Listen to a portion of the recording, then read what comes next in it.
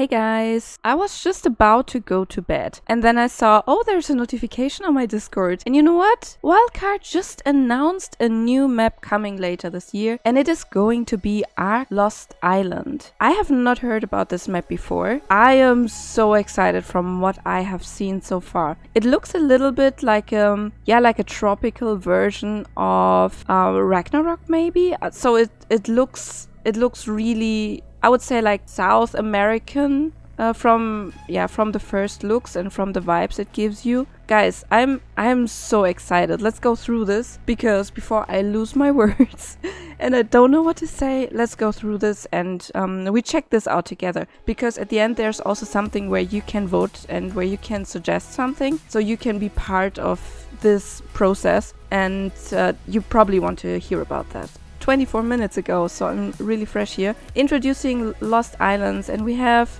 like this temple here that looks pretty nice. What we see is raptors that are just hanging out. It's very luscious and green, and this one reminds me of Ragnarok. Like this, you remember this place in Ragnarok where you have also have the cave here. We have a trike here. Let's go further. Here we see there is also a volcano biome. We have pine trees here, which looks like it could go into like a, I would say, redwood-ish area. Let's see, what else do we see? We have a castle, of course. We can't miss out on a castle, right? So we have a castle, Argents, that I see here. Yeah, we do have a lot of water. This also reminds me so much of Ragnarok, where we have the water area, and then we had this like little valley, and around we have snow with a castle. It looks super similar, and I like that. I like that a lot. We also get one new dino introduced, and it's the Amargasaurus. This is a dinosaur that is based on a real dinosaur.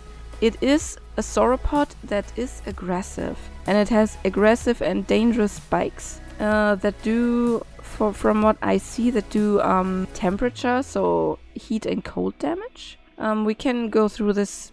Of all the creatures of the sauropod family, Amargasaurus titanicus is likely the most unique looking. It sports two parallel rows of dorsal spines down the length of its neck, back and tail. Though the neck spines are significantly longer than the back and tail spines, the spines are a remarkable adaptation, giving Amargasaur unmatched control over his body temperature. Made even more incredible, by the time on ARKs, these spines store both extreme heat and extreme cold, effectively allow Amargasaur to live comfortable in any environment. Its sails also make it abnormally capable swimmer for a sauropod. So this thing is going to be an amazing swimmer. It can keep the body temperature no matter where it is. Let's see. Unlike most sauropods, Amargasaur is very prone to violence, attacking most predators and humans on sight. I suspect this behavior developed alongside the dangerous spines it uses as weapons. Domesticated, once finally tamed, it's no surprise that Amargasaur's spines are its best features. If removed early, their thermal storage becomes erratic, which is perfect for catalyzing sap development in many trees. That's going to be interesting what it actually means. We will see. Maybe it's a sap farmer. That might be what they want to say. Some tribes, of course, adapted the thermal quirk for combat. By having Amargasaur eject a spine before it sheds naturally, the freezing, warming waves that emanate from the spike play havoc with the armor in the area. Interestingly, simple armor is barely affected, while more complex armor is more heavily affected. And I think that's amazing, because like for years we have been capping our armor and have been looking for the best armor possible. And now this is a counter to very high value armor, and that's going to be very amazing. And now submit your creature ideas.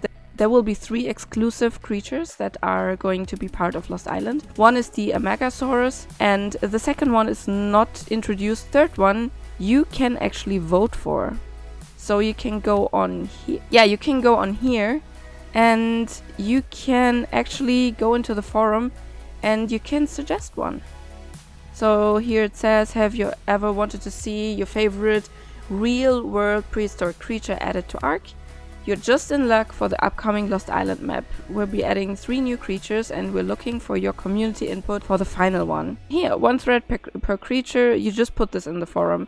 And you have time until July 23rd. And yeah, submit your favorite real-time ARK creature to be added into the game. That's gonna be amazing. Here we have the submissions. People already added some.